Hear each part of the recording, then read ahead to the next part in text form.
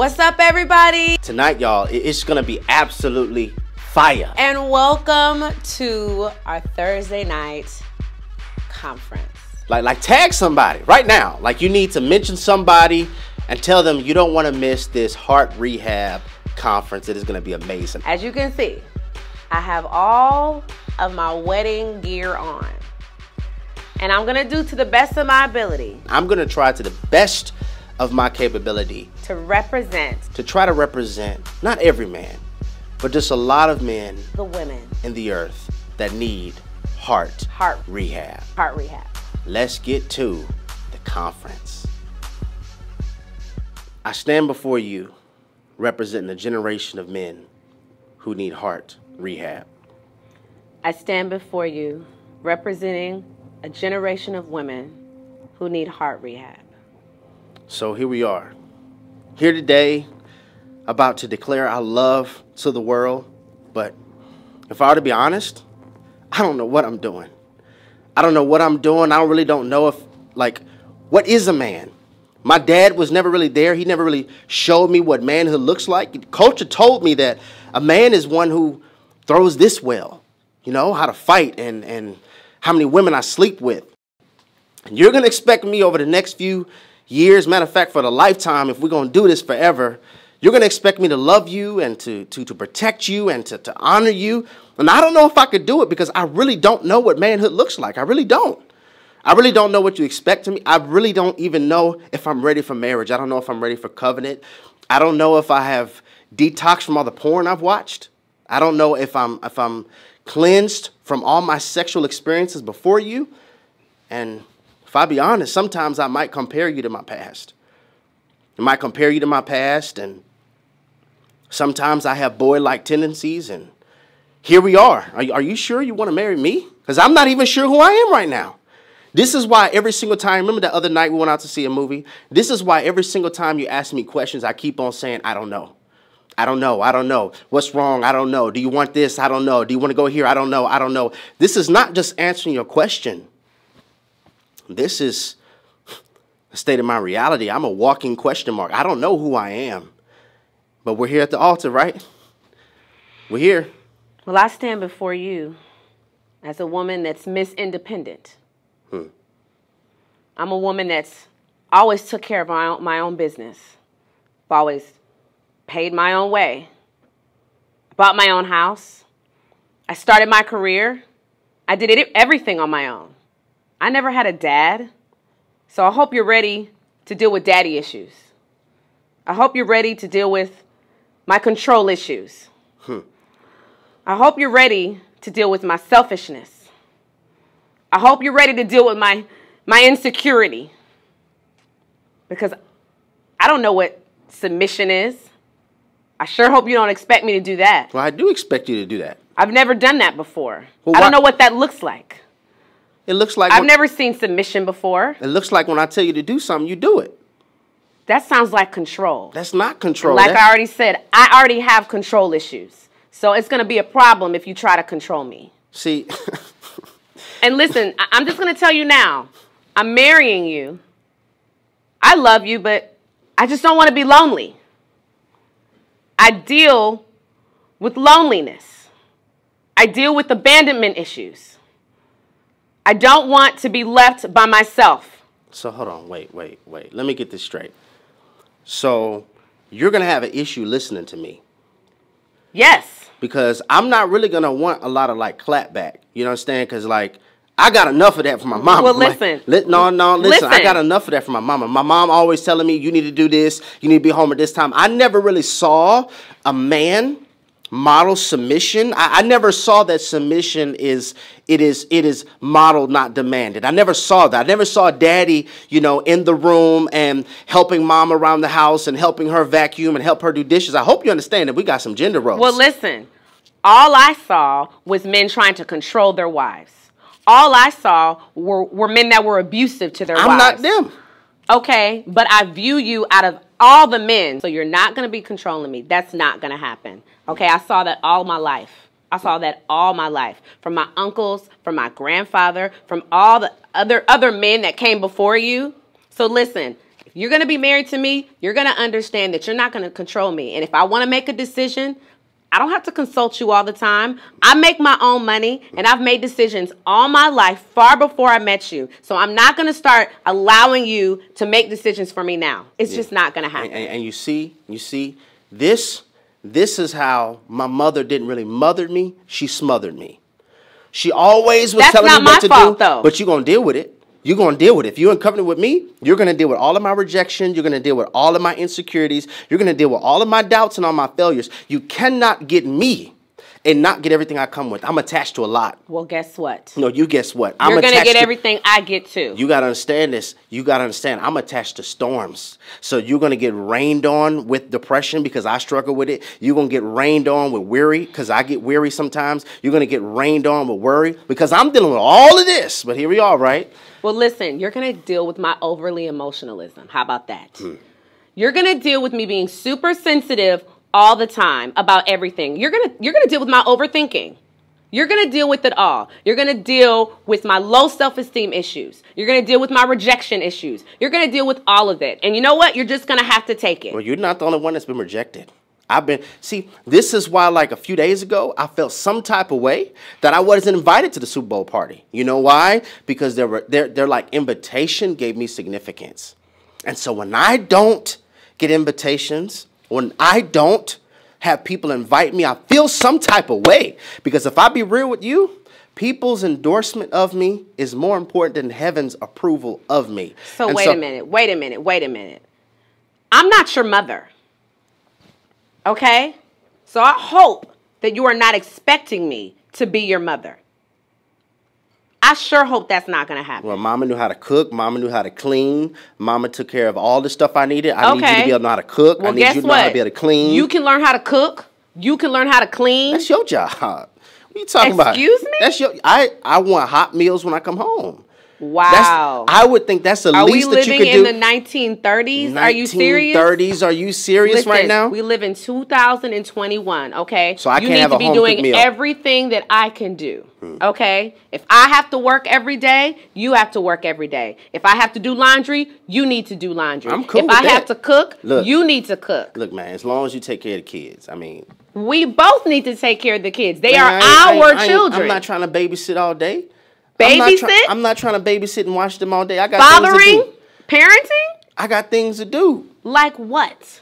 Like watch the game. Me and the boys get together. We play some poker. It's a pandemic. You know I need a break. You sound like a child. I need mental. Okay, you talking about I sound like a child? You sound like a child. That's what you look like right now. You know what? That's what you're sounding like. Let me tell you what you sound like.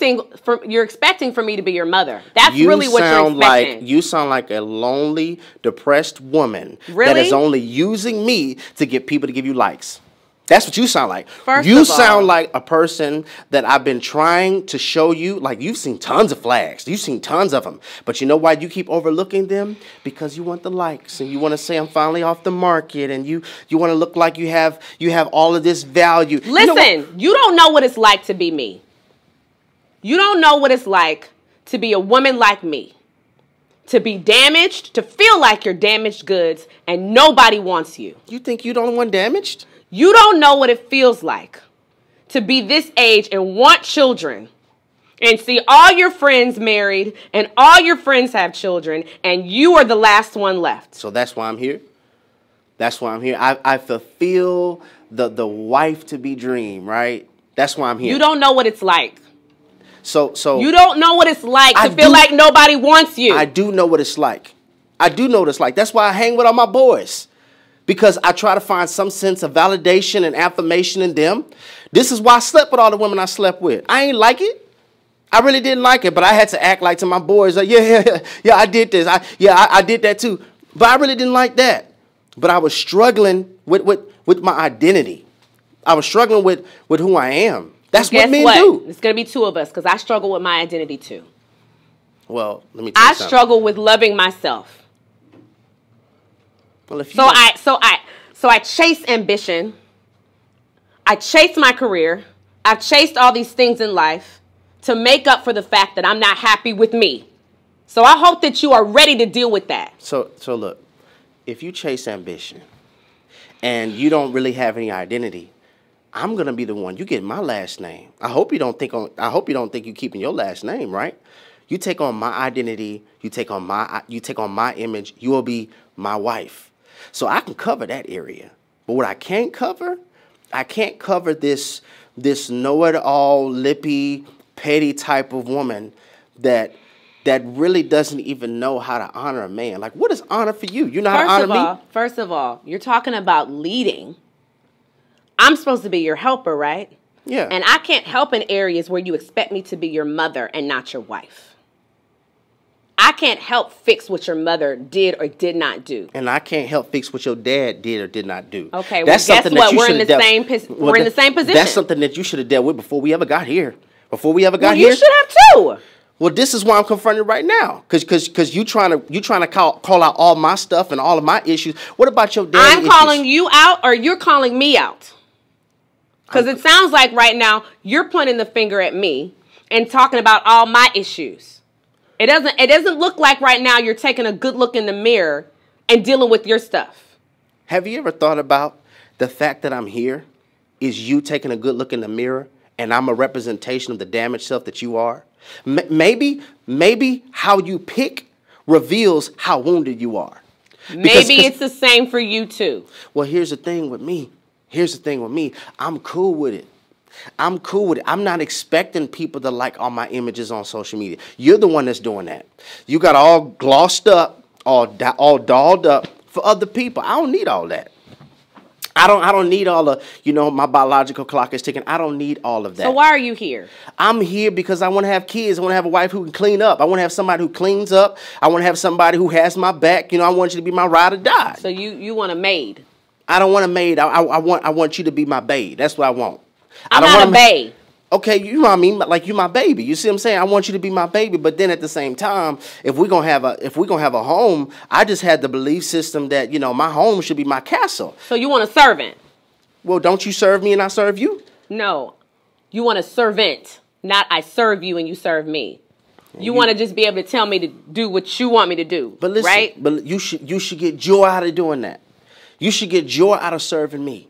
So you should get joy. Are you not going to get joy from loving me and leading me and being my protector and being my provider and being my leader? I don't feel respected. You know what?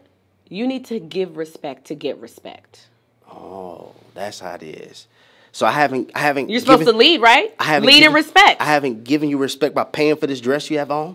I haven't given you respect. That's your idea. I haven't given you respect by paying for you to get through school. I haven't. That was more than your daddy did. I paid for you to go through school. I paid for this whole outfit. I paid for the whole venue. This whole venue that we're at right now came out of my pocket. So I'm already showing you I'm a provider. I'm already showing you I can take care of you. What have you shown me? You sitting here telling me that I'm not gonna cook. You want a maid? I didn't say that I wasn't gonna cook. I'm saying that I'm not gonna be your servant. That I'm not your mother. And you can't expect me to do everything and you don't do anything for me. So what you I'm not about to be one of those women that work all day, does all this stuff, takes care of the kids, and then you don't do nothing for me in return, and then you walk out on me. You here, ain't you? You here. You here. This is what you want, right? Right? I'm not gonna have. But can we get another photo, please? Oh, yeah.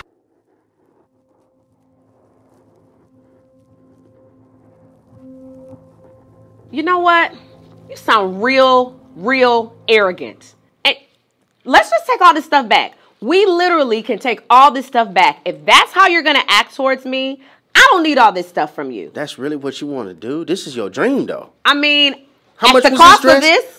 At the cost of you acting like this and treating me like this? I paid $3,400 for this dress. Wow, $3,400. Congratulations. It was on discount. Well, you know what? That's what we do. That's what we do. We come together and we have these fake smiles. We have fake orgasms. We have all of this fake stuff so that we can present it to the world as though we're happy, right? This is what you wanted. I thought you were I don't want this. I thought you were going to be my ride or die. What is that? Where are we riding to? Where are we going? I don't know, because it sounds like you're pretty messed up to me. It sounds like you're pretty confused. It sound like you sound like a child, well, you honestly. know what? So I don't know where we're riding to, and I really don't understand why I have to die. Well, you know what? I find it so crazy that I sound like a child, but you chose me. I find it so crazy. No. Hold up. No. You respond to my text messages. You gave me a key to your place. I don't know why. I don't know why now. Now it's, you sound like a child. Were you the one attracted to me? You were the one that hit me back. Remember, I called you 4 times. You never responded. And then like 2 months later, you reached out to me. So I think it speaks volumes more to the fact that you may have some selection issues if I'm a child, but you attracted to me. And we here. Look. You're supposed to be a leader. Wait a minute. Bask in this moment. We here. You got your beautiful flowers. You got your beautiful dress. I got my tux on. We're here. And this is what you told me you wanted.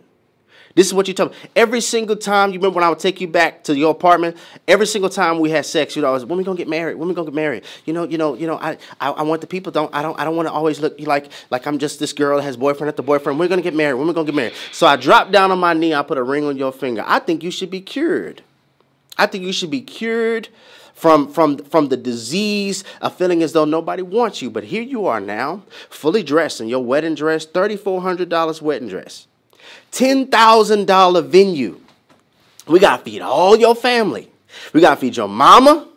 We got to feed your aunts. We got to feed your whole family. Your whole family. You remember how much those invitations were? So listen, that's why I said take it back. Because listen, it sounds like you just, I can't be bought. Okay? If we take it back, what about your loneliness, though?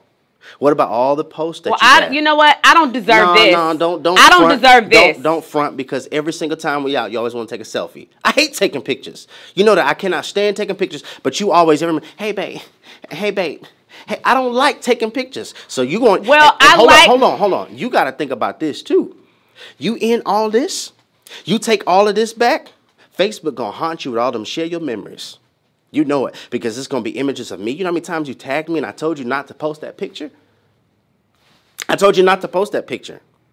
don't really think that you want to go through with taking all this dress back and telling everybody else that, you know what, I messed up and I chose the wrong one. Well, I don't want to live a lifetime with somebody that doesn't appreciate me.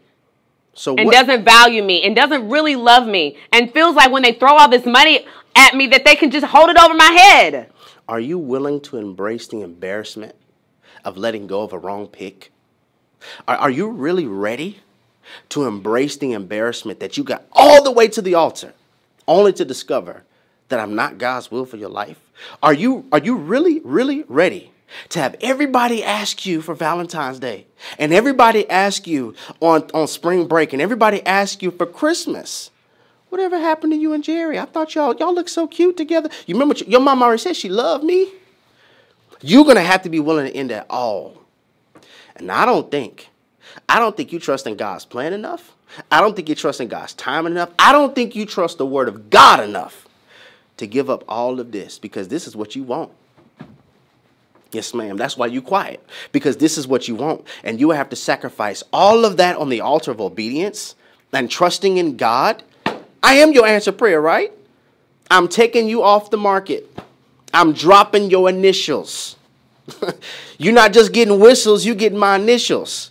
I don't want this. I don't really know. I don't want this. I don't really know if you are actually going to see it through and recognize that God must have something better. Hey, look this way for a pic, please.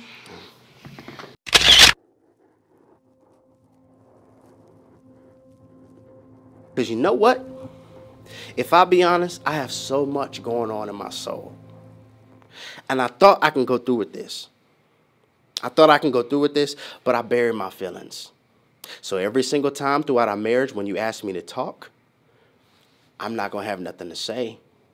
And I've just kind of got to this place where I recognize that feelings buried alive don't die. And every single time you disrespect me, and every single time you talk to me and you call me outside of my name and you don't treat me like I'm a man, I feel some type of way.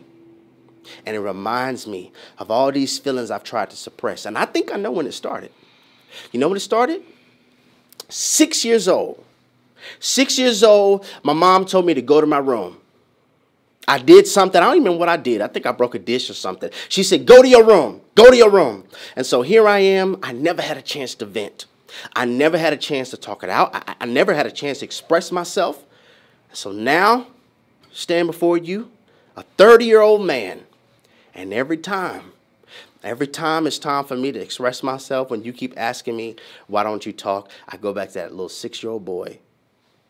That 6-year-old boy who has never got in tune with himself. And you know, Mama used to say, she used to always say, what goes on in this house stays in this house. All that did was incubate dysfunction.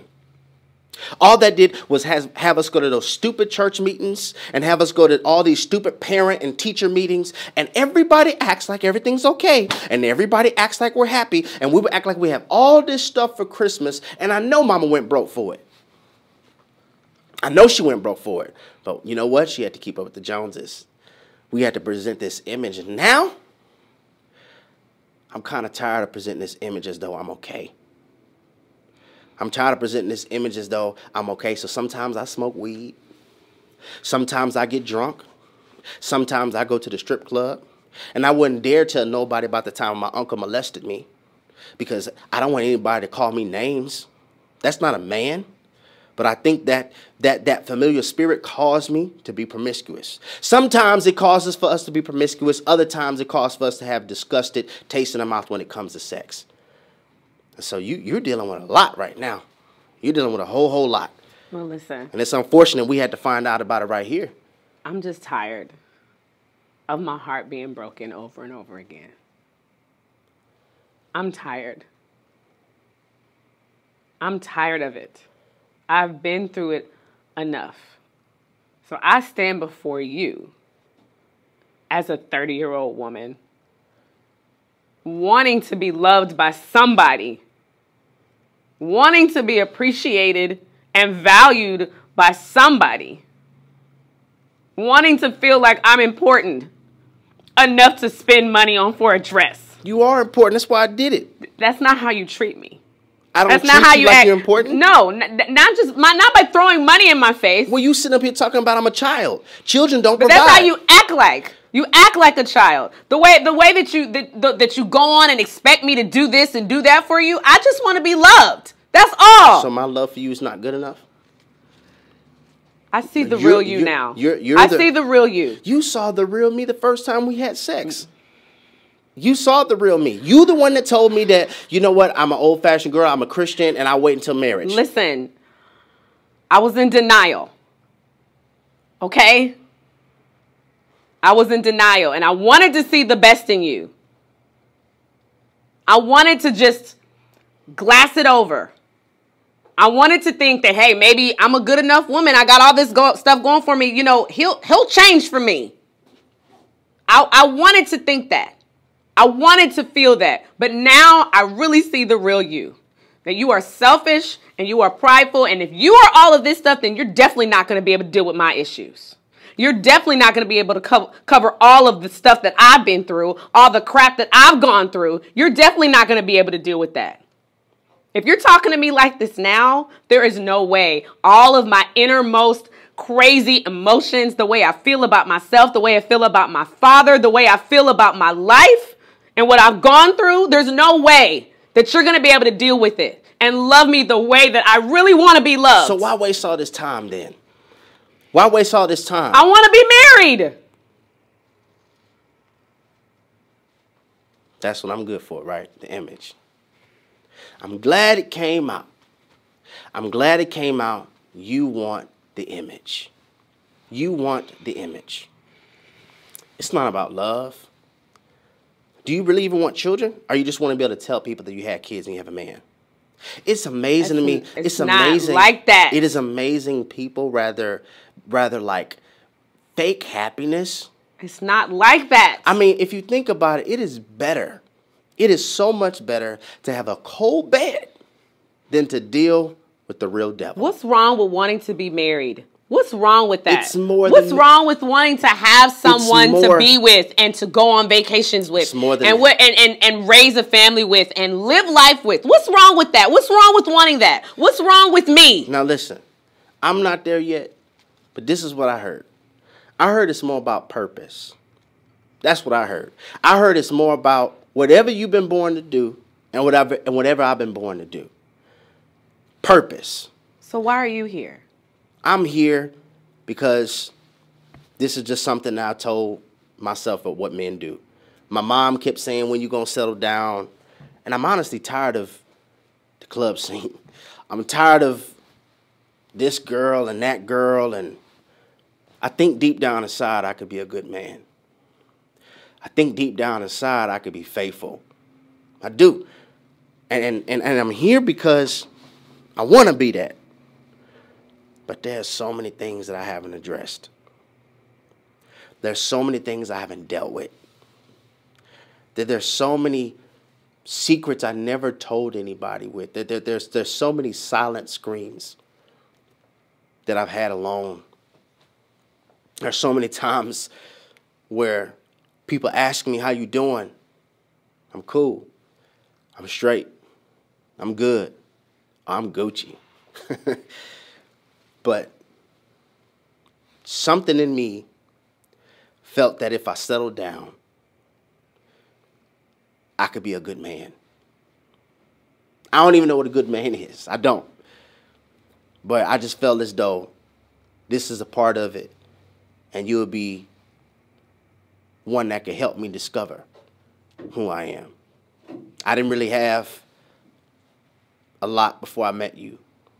Now I could provide for you. I could do a lot of things for you. And the real question is, why are we here knowing our hearts haven't been rehabilitated? So you know what that's going to do? What you dealing with, what I'm dealing with, if we don't take it to Jesus, if we don't have a season of our life where we dedicate to deal with all of this, we're going to have children, and they're going to be born in all of this. And they're going to catch all of your wounds, and they're going to get all of my wounds. And I think that's exactly what hell wants. He wants us to extend a generation of brokenness to our children. See, because I believe the enemy hovers over bloodlines. Now, he thinks because it worked on my daddy, worked on your daddy, worked on your grandfather, worked on my grandfather, that it's also going to work on us. Well, I don't want to perpetuate these cycles. I don't want to have what my mother had and my grandmother had and all my aunts had. I want more than that. I want better than that. I want more for my children. I want real, authentic, true love. I want purpose. I want God to be in the middle of my marriage. I don't want to be prideful. I don't want to feel lonely. I don't want to feel like I need a man. But I want to feel like I have a partner that I can do God's will with. That's what I want. So that's what you want? Yes, that's what I want. Are you sure that's what you want? Yes, that's what I want. So that means we're going to have to have heart rehab. Whoa. Them acting skills, though. Did y'all see her? She almost started crying. You really start crying? Yeah, it was emotional. It was intense, right? Yeah.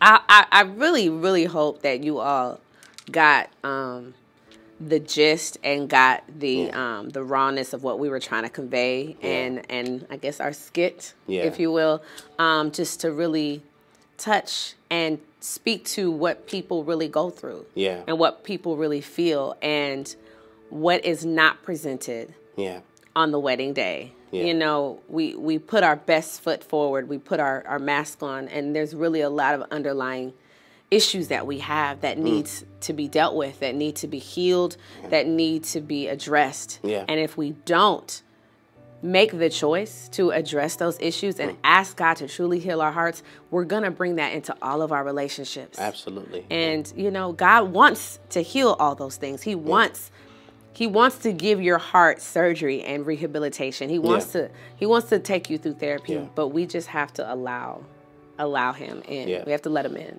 Everybody is cool with Jesus being their savior, but there's resistance when it's time for him to be our surgeon.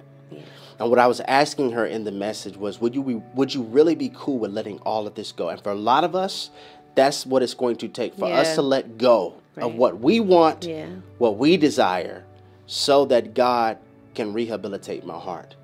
It's going to require a lot of unlearning and relearning.